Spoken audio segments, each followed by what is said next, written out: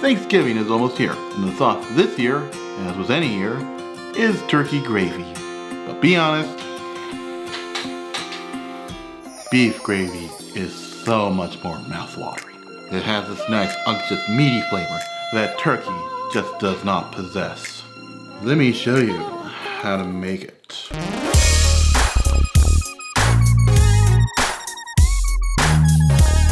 Now to construct our liquidy beefy goodness, get a 2-quart saucepan and light it up over medium heat. Add 4 tablespoons of unsalted butter. Next add a 1/4 cup of flour. And let's get down to the heart of the matter. Let's add 1 tablespoon of beef base. One thing I should point out about beef base, it's incredibly salty. So when we add our spices, don't be surprised if I'm not including any salt. Well, okay, once it clumps together like this, add 2½ cups of water. Stir until it's mostly dissolved.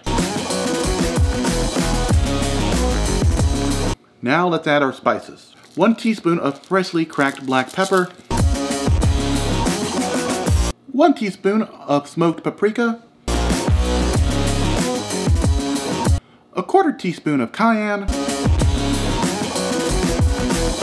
2 teaspoons of onion powder.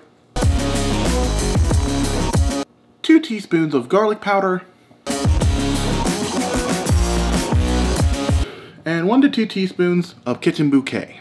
It's not really going to add any flavor, it's just a browning sauce.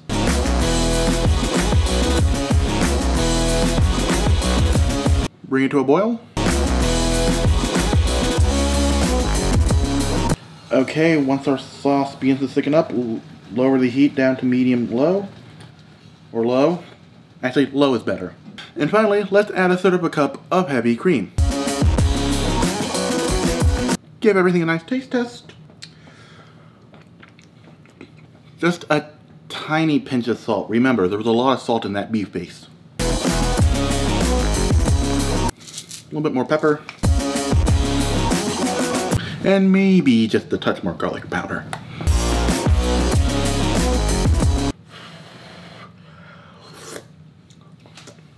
All I have to say now is,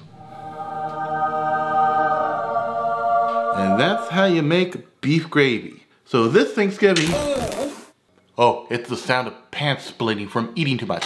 You know what that means? Actually, you don't. I just started it. It's time for a bonus recipe. Today's bonus recipe is mashed Poutinos. Get a cast iron skillet and fill it up with a nice hearty serving of mashed potatoes.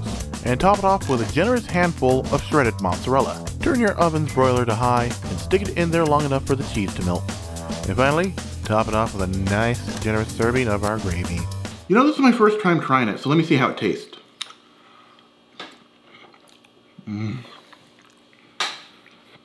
Oh.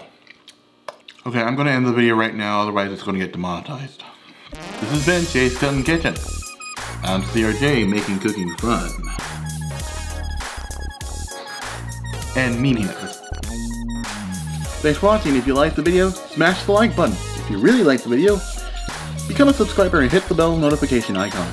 I upload every Thursday. Don't forget to follow me on Twitter and Instagram.